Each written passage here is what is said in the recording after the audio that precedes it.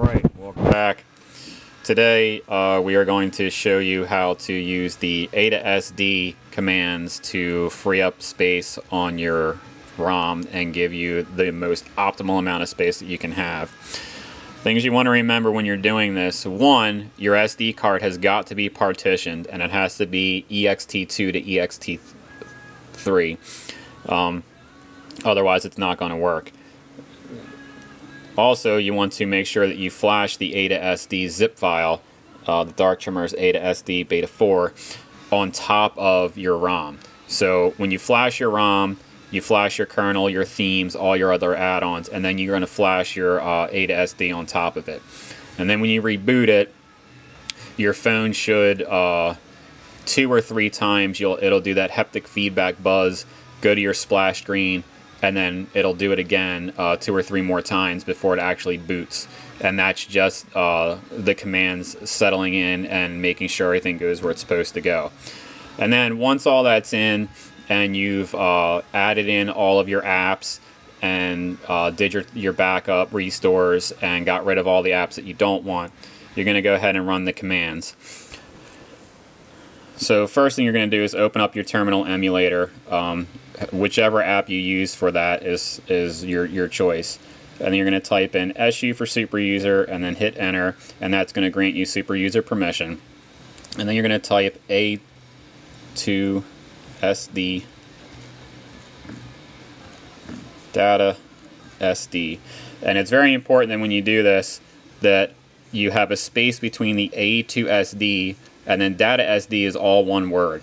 And then you're going to go ahead and hit enter, and it's going to run through the command. And then you're just going to leave it go and let it do its thing. And what it's going to do is it's going to go through all the flags and see what's available and what's not, and then it's going to start moving all of your data to various places, and then it'll reboot on its own. So you just go ahead and leave that, and after it reboots and comes back up, I'm going to show you how much space it's given us, and then we will go to other commands that you can use on top. So hold tight and let your phone reboot, and then come back and follow my next step. Alright, so our phone is rebooted. So now we're going to go and see what our results are. And a2sd is capable of doing some various other things too. So we're going to look and see what kind of space it created for us, and then we're going to make some decisions on what we want to do from there. If you're ever in doubt about what it can do or what the commands are, all you need to do is just open up your terminal emulator, type in SU, enter, and then type in A2, the number 2, SD, space, help, and hit enter. And that will show you all the commands. So if you're ever not clear on it, you can open that up and see what it's capable of doing. So what I'm doing now is I'm just opening up my device, and you're going to see how much space is on there now. So right now we've got 230 megs free, and we've got 169 used. Now I didn't show you what I had before, but I only had about 120 free. So I've pretty much freed up almost double. But I can make this even more. I can free up a lot more space, and we're going to do that now. I'm going to show you how that works. So we're going to go back to our terminal emulator, and we're going to open that up. And after you've run this command prompt, your phone might be slow for a little bit, 5-10 minutes. It's got to kind of readjust itself, so to speak, settle in, if you will. So basically what we're going to do now, we're going to open our keyboard back up. Oops. And we are again going to type in SU, enter. That grants us our super user permission. And now what I'm going to do is I'm going to show you the help command,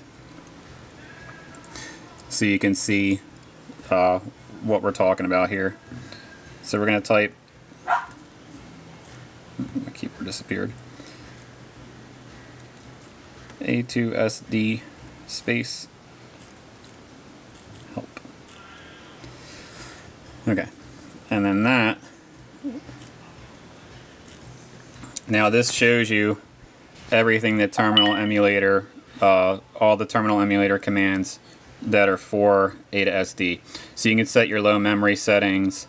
If you're using a device that has an ext3 to ext4 conversion, you can do that here. You can also fix broken apps or anything like that. You can set your heap size, you can set your swappiness, you can align your zips if they're not already aligned. Most ROMs have them aligned. You can use BusyBox. It'll give you system info. It'll tell you what it's done, what your partitions are, how much space is left on them. It can repair things. But here's what we want to do. We want to add some more free space, or we want to get more free space. So really all you need to do is just read each one of these and decide which one you want to use. Now I know, because I've done this before, that if I use this one here, cached, it's going to move my Dalvik files to the ext partition. And that's really going to free up a lot of space. If you want to, depending on how much space you're looking for, you can move it to the cache partition, you can move it to the internal storage, you can move it to a couple different places. So what we're going to do is we're going to move it to the partition. So we're going to type in a2sd space ca cache,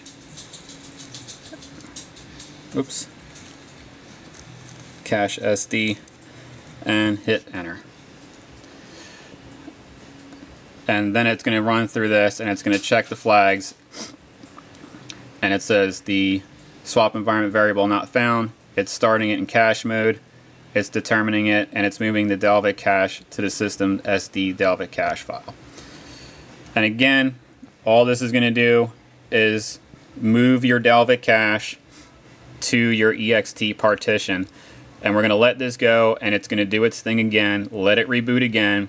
I know this is kind of bothersome, but when you do this when you first install the ROM, after it's all settled in, you're going to be glad that you did it, because you're going to have a lot of free space, and your phone's going to work quick, and it's going to do a lot. It's going to run a lot nicer for you, basically.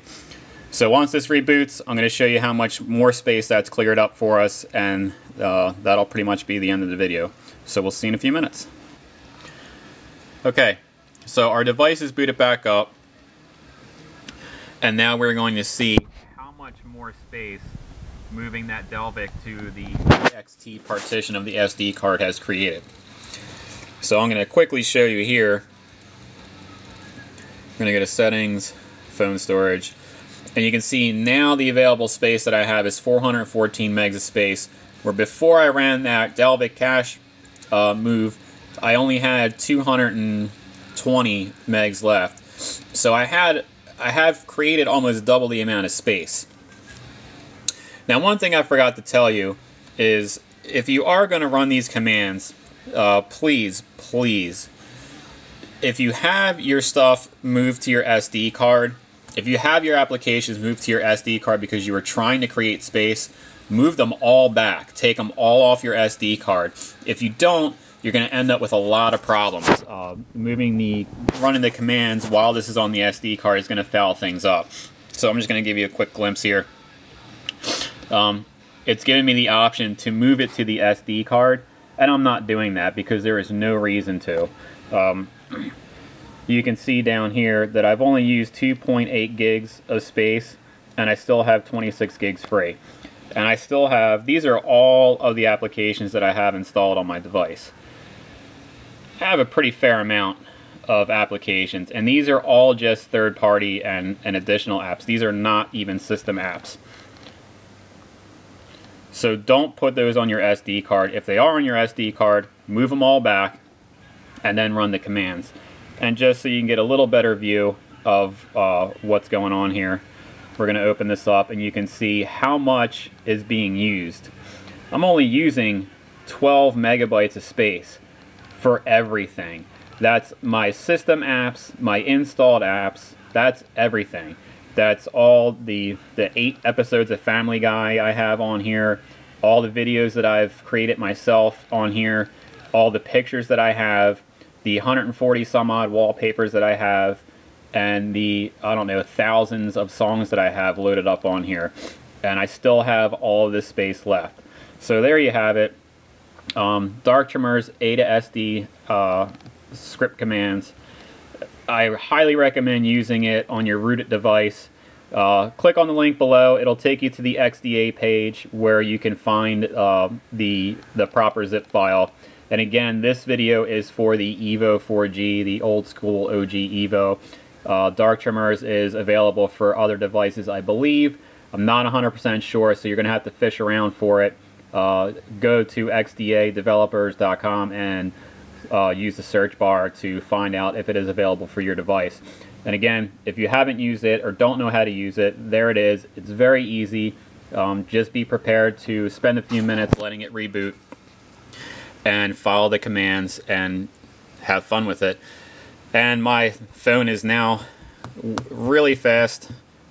Not that it was slow before, but more space equals more speed, and we all know that. And you always want to have as much room available as you can so you can download all the stuff that you like to have. So there you have it. Post any comments you have, or if you have any questions, you can mail me at phillymade@gmail.com, or you can hit me up at phillymade@gtalk, and I will try and help you out the best I can. Thanks for stopping by.